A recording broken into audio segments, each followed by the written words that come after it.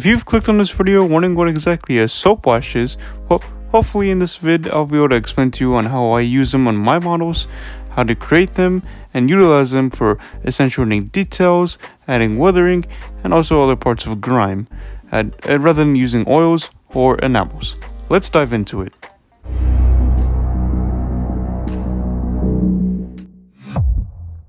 For this example, I'll be using some Vallejo and some Tamiya paints, as well as just some clear liquid hand soap from a pump, which is pretty commonly found here in the US.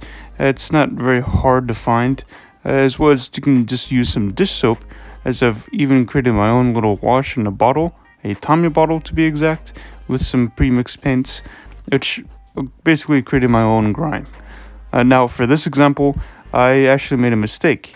So I'd say the Tamiya example is a little bit better, because for this mixture, I don't have the numbers really for it, because I'm not really a numbers guy and I'm pretty terrible with numbers, and you can experiment with yourself on your own, which, I apologize if you wanted, completely accurate measurements, but really it's just something that it's not entirely required for something like that.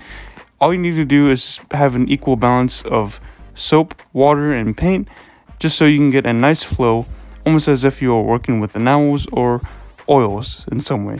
But I'd say this is more comparable to enamels, because with oils, they have a capillary action, which means they accentuate details much better and easier, but of course oils have a slower drying time than in most situations. Then why should I use acrylics over enamels and oils, you might ask?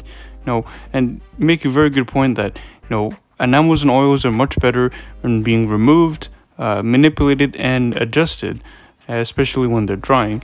And also you can even buy, for example, AK retarder for, just slowing down the drying time of your models. And also in my experience, the AK retarder has been known to turn your acrylics into more like enamels, as a nice wash and for easy manipulation during the drying process.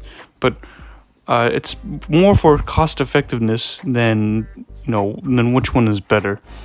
The acrylics dry fast, but in some cases, again, you'll have the acrylics be thinned down maybe a little bit more than your average wash. Then it'll probably take about 5 to 10 minutes for them to dry.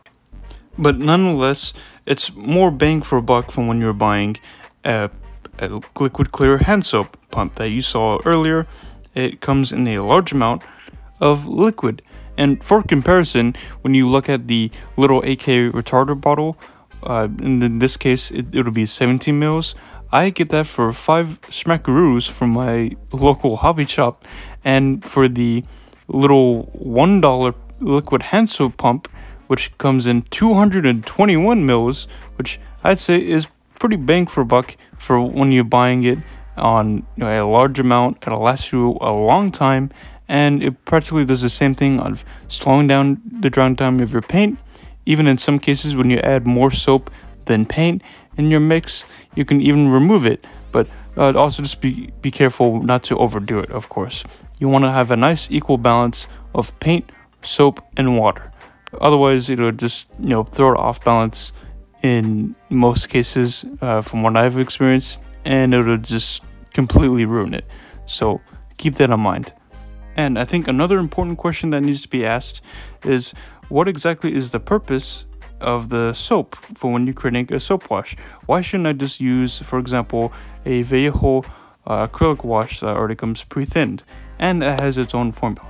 Well, the soap helps relax the high surface tension of the water, which is, generally, if you've tried to overly thin down your own acrylic paints before, you'll know that after it's done drying, it leaves an ugly coffee staining effect, which does not look good, and it doesn't really accentuate the details at all. Like, if I just only did that for the rivets and the bolts that you see there on the wheels, it just wouldn't get the job done without the help of the soap. Unless you're a master with, the acrylics, then just using water, then I'm sure you have no issue with that, but I'm nowhere near close to a master.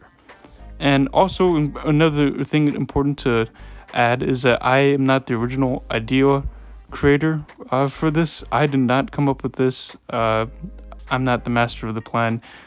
I actually got this from Quick Hits and also from Midwinter Minis, who he creates Warhammer stuff, and Quick Hits sort of no longer posts anymore as of for now, as he's also another scale model hobby YouTuber. But really, I'll leave links to both those videos that I discovered this on, a chalk wash and also just adding some soap and matte medium. You'll see what I mean when you click on the videos, and really it'll just show you why I'm using soap and where I got this idea from, those two British guys. But overall, thank you so much for watching. I'll try and ask or answer any more questions you have down below, and I'll read through them all. So really, I hope this helped you as much as it helps me, especially from now on I remember this. So I'll see you all later.